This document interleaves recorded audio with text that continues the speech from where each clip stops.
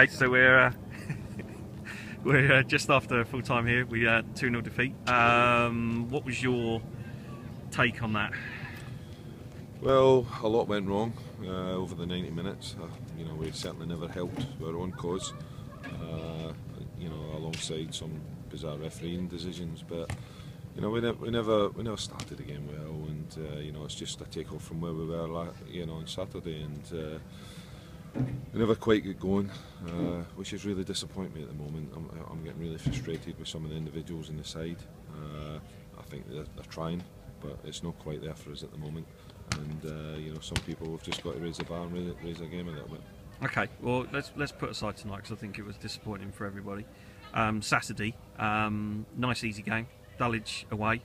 How are we going to cope with that one? Look, I've just said to them after the game, you can walk away from here and get your heads down or feel sorry for yourselves.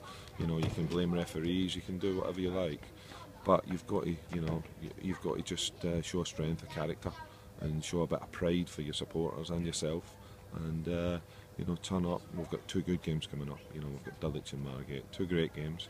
If we don't play well against these teams beat us easily. So we've got to show up. We've got to show that we are players and we can play and we can compete against the best. And I've got no doubt when these players get to the level that they can play, then we'll have every chance of winning these games. So I'm not going to be negative about the games at the weekend. We're looking to go out and get 6 points. Okay, and what's the verdict for Garry and Alex, who came off? Well, not too good. I mean, it looks as though Alex has done a lot of knee ligament damage, which was really frustrating. He's come off early in the game, which has thrown us. Big Garry's come off shortly after that with a hamstring injury, so that could be quite a few weeks. Obviously, we've had 2 sendings off tonight. One which was really bizarre.